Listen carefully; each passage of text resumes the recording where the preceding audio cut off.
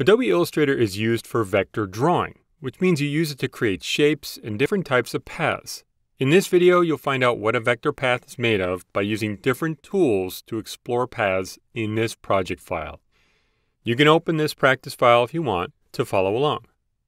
Start by selecting the Selection tool in the Tools panel on the left. Then come out to the artwork and click right on this line to select it. This is a straight path. Paths are composed of anchor points at the start and end of a simple path, with a path or line segment connecting those anchor points. In a path like this, the anchor points control the length and direction of the path. Now let's look at a curved path like you see here. Select the Zoom tool in the Tools panel on the left and drag across this path to zoom in. Then select the Selection tool in the Tools panel on the left and click right on the curved path above the line. When you select a path with the Selection tool, a bounding box surrounds the path, allowing you to resize, rotate, and transform the path as a whole. If you don't see this bounding box, choose View, Show Bounding Box to turn them on. Try dragging a corner of the box to see how it reshapes the path. In the Properties panel to the right of the document, you'll see the properties of the selected path. Notice that there's a stroke applied to this path but no fill. Click the fill color, make sure the swatches option is selected, and then select a color. I'll select this blue. Notice that the stroke doesn't completely surround the fill. This path is called an open path because the anchor points on the ends of the path are not connected. Now to remove that color fill, choose Edit, Undo Apply Swatch. If you want to edit a path by adjusting the curve, for instance, you would edit the anchor points.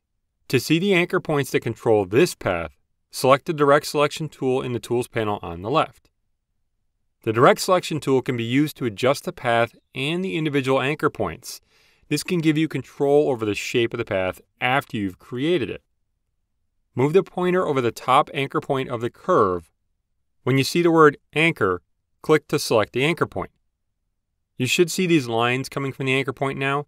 These are called direction handles or control handles.